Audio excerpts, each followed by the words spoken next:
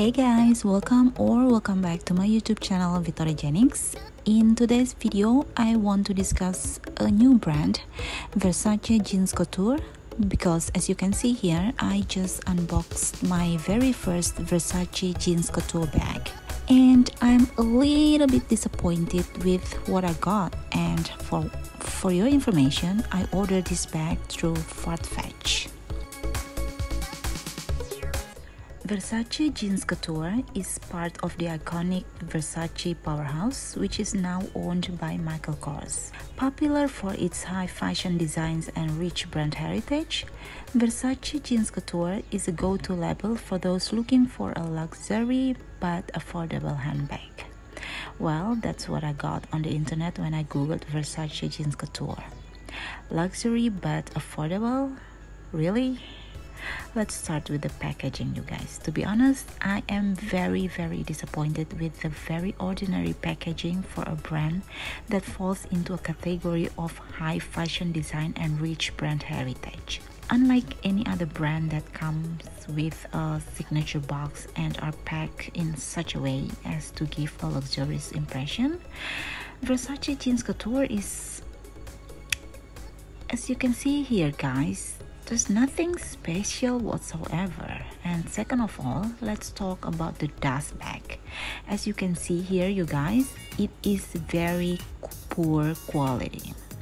I have another bag which is not high-end and the price is cheaper, but the dust bag is much better quality than the dust bag I got from Versace Jeans Couture.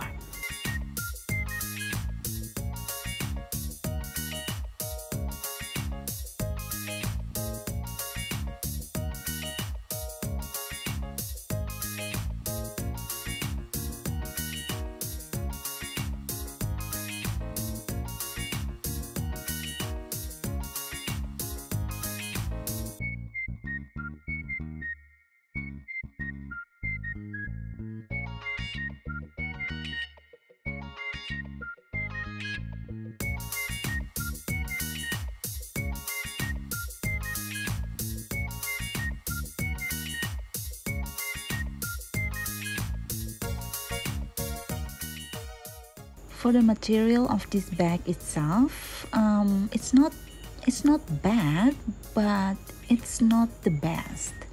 But I cannot deny that the design of this bag is truly iconic.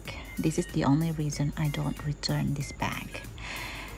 But to be honest, I'm still curious, if we order it directly from Versace's official website, will the product be the same or different? I'll let you know, because I'm planning to order another Versace Jeans Couture bag via official website of Versace. Now, how was your experience with Versace Jeans Couture? Is it worth it?